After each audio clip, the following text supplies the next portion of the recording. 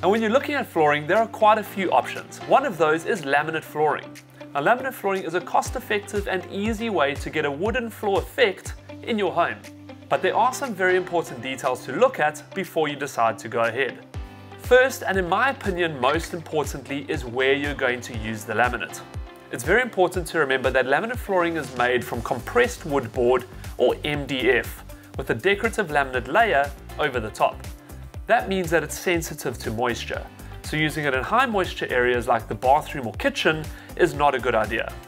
But that doesn't mean that you can't get a beautiful finish in the rest of your home that can last up to around 20 odd years.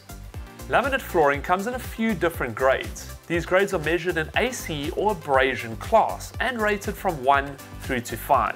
1 being for low traffic areas and 5 for very high traffic areas. The higher the number, the thicker and tougher the decorative laminate over the top of the board, and the less likely it is to scratch or gouge. Another variable is the thickness of the board. They vary from around 6.3 to 8.3 and even 12.3 millimeters thick. But don't assume just because the board is thicker that it's more durable. The thickness of the board can also be selected for a few other reasons. To match up to existing flooring or tiles, to raise the level if a thick carpet or tile was removed, and even to hide uneven floors.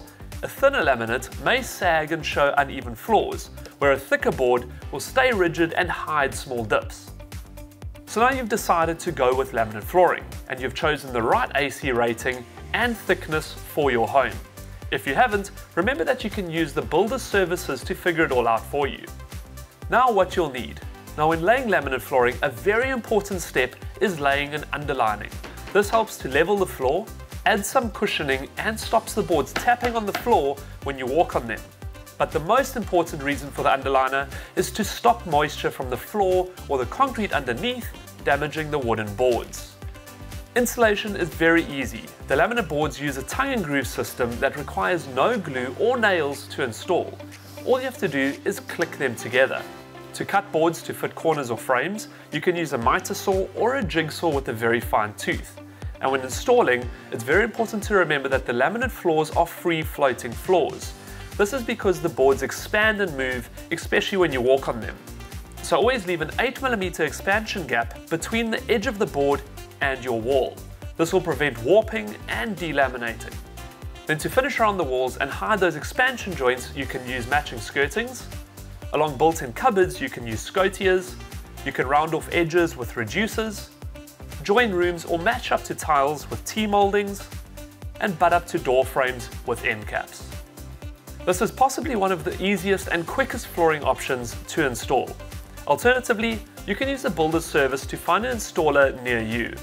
Just remember that laminate floors don't like moisture, so use the proper laminate floor cleaner with a slightly damp microfiber mop, and be sure to wipe up any spills as soon as possible.